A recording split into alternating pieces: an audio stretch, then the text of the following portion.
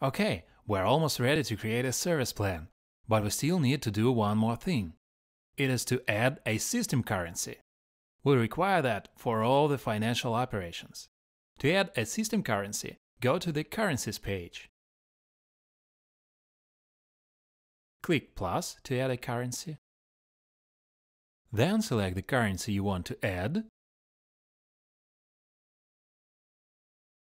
and click Add. Okay, now we are ready to create a service plan. Go to the Service Plans page. Click plus to create a new service plan. Enter the service plan's name. And it is a good idea to set its state to being edited. This way, no other manager will be able to attach this plan to a customer while you edit it. And you can also add some comments to this service plan. When finished, click Create. Now let's add some services. Click Add Service. Select TV channels. And here you can see that we can add a group of channels, or we can add TV channels individually.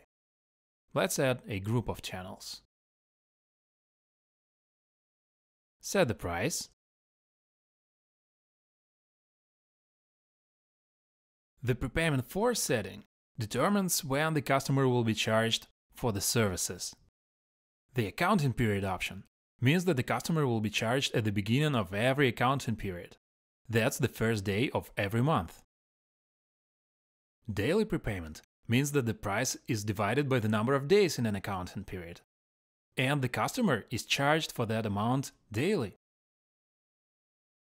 Monthly Prepayment means that the customer is first charged when the service plan is attached, and then on the same day every month. For example, if we attach a service plan on February 19th, the next time the customer will be charged on March 19th.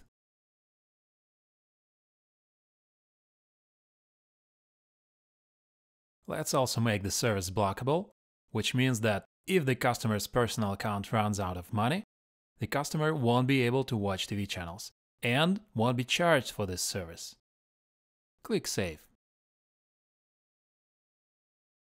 Okay, let's add another service. Click Add Service, select Movies. Here we also can add a group of movies or movies individually. So let's add a group of movies. Set the price. And as you can see, there are no periodic payment options. That's because movies can only be rented for a day. So click Save. Okay, now the service plan is almost ready to be attached to a customer. But as you can remember, we changed its state to being edited. So we need to change it again to Active to be able to attach it to a customer. So click the Edit icon, change the plan state, and click Save. Okay, we successfully created a service plan.